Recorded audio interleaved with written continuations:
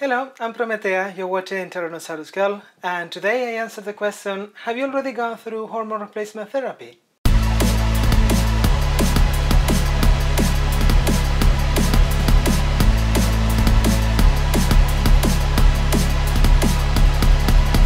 This is like a very simple question, and I was going to just reply to the comment, and that's it. But it reflects a very common misconception about hormone replacement therapy, so I thought that I would make a video to answer the question, so that I could also explain a little bit more about hormone replacement therapy. You ask me if I have gone through hormone replacement therapy, and the thing is that you don't go through it. You start it, but then you have to continue. I will go into why in a little bit, but just to answer your question simply, no, I haven't started it yet. I'm waiting to be able to. The thing is that here, like in most places, you need a diagnosis in order to be able to start. Here in particular, the process goes like this. You first have to meet a psychiatrist, then you have to meet a psychologist several times, to make some other studies. Then you have another interview with a psychiatrist who then would give you the diagnosis that you are indeed trans. And then if you want to do hormone replacement therapy, you would be referred to an endocrinologist and to other specialists for other treatments, depending on what you want to do.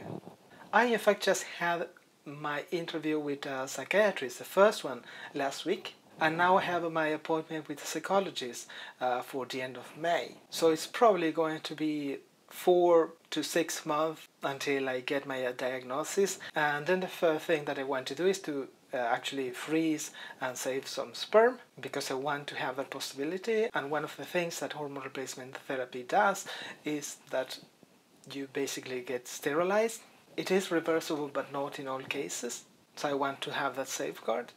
And then once I made the deposits, I will begin the actual hormone replacement therapy and other things. So I'm really looking forward to start it. It is something that I want to do, but right now I cannot do much more than wait. So well, why is it that you don't go through it, that you have to continue with it? Well, hormone replacement therapy is not a procedure.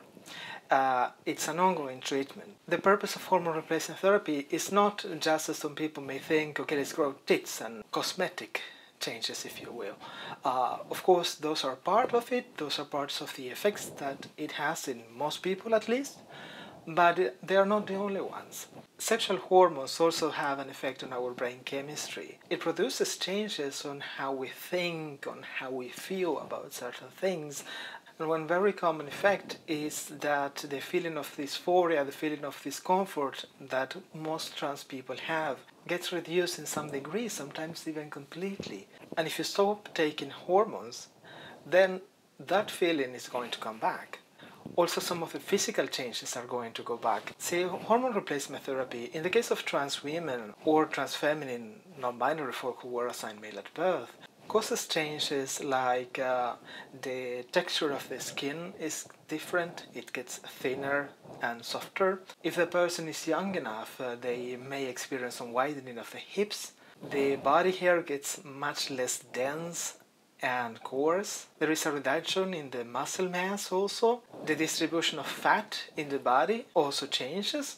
So instead of the fat getting deposited mostly on the belly, it tends to be deposited around the thighs, on the butt. And then, of course, there is breast growth. And then in the case of trans men or trans masculine non-binary folk assigned female at birth, they get changes like the lowering of the voice. They get facial hair growth. They get more hair and coarser hair in the body. Also, the skin also go through similar, well, opposite changes. They have the opposite change in the distribution of bodily fat. If they are young enough, maybe their hips are not going to get so wide. Maybe they will have wider shoulders, or they are going to be taller. That depends also on their genetic background. And if you stop taking hormones, then of course the changes to the bone structures are not going to go back. The lowering of the voice in the case of trans men and trans masculine folk is not reversible either, as is the facial hair, or the breast growth for trans women and trans feminine folk. Those are not reversible. But a lot of the other changes do get reversed if you stop taking hormones, especially if you haven't had your testicles or your ovaries removed. Because part of what we call hormone replacement therapy is actually some blockers of the other hormones that your body is producing.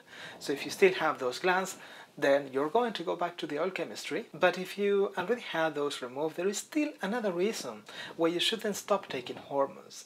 It's that if you suddenly find yourself with no sexual hormones in your body, you're basically going through menopause.